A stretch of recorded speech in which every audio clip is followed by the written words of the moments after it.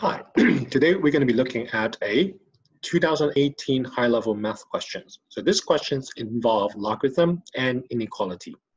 So the question asks us to solve the square of ln of x. So pay attention to square, it's actually involving the whole ln of x, minus bracket ln of 2 times bracket ln of x, which must be less than 2 times bracket of ln of 2 whole thing squared. So the first thing we need to remember when we're dealing with an inequality is that we need to move everything to the same side so that we're comparing to some kind of zero. So if I subtract the 2 ln of 2 square on the same to the left hand side, we will end up with this ln of x whole square minus 2 times ln minus 2 times ln of 2 square must be less than 0. Now, most people know this is the first step, but then when they look at this and they got scared and they don't know what to do with it.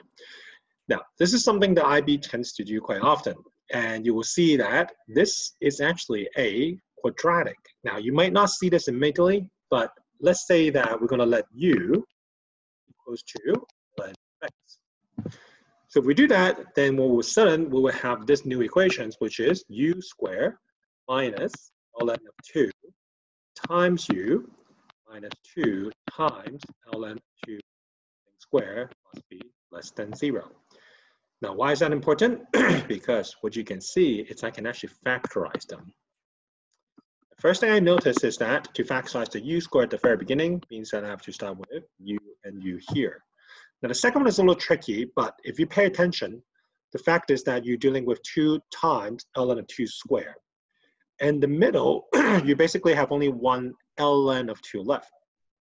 So what I see is this. I need to do something like 2 ln of 2 for one of them, and then another ln of 2. So by doing that, I would be able to get some kind of 2 times ln of 2 squared. I also need the middle term to add up, in a sense, to a negative ln of 2. So it looks like what I need is a minus 2 ln of 2 and plus a ln of 2, like that. So that means we're able to now factorize it. That's actually very important because now we know the zeros are when u is equals to 2, and the other one is negative 2. Now, since we're dealing with a quadratic and we're dealing with an inequality, you kind of think of this as a, again, number line, right? So we got negative ln of 2 on one side. We have 2 ln of 2 on the other side.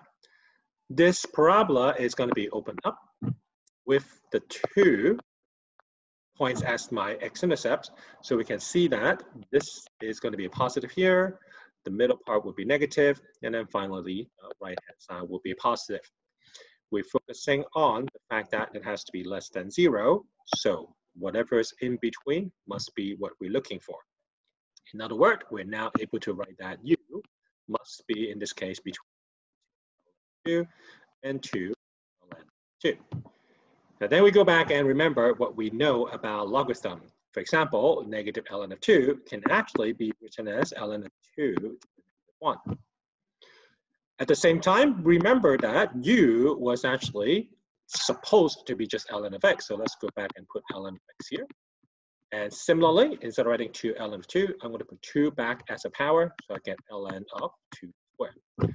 Since everything is being ln'd, in a sense, we can kind of cross off all the ln at this point.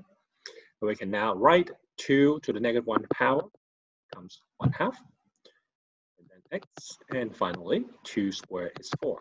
So this is the final solution.